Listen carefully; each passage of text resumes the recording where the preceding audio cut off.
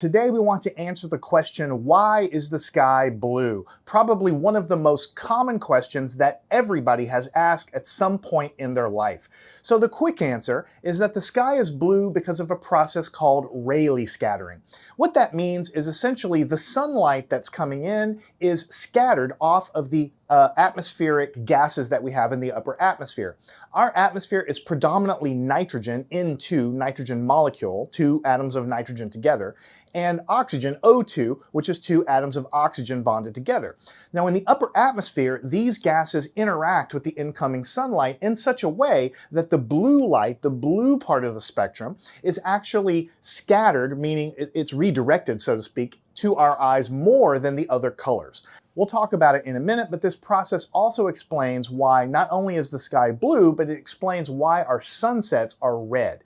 Learn anything at mathandscience.com.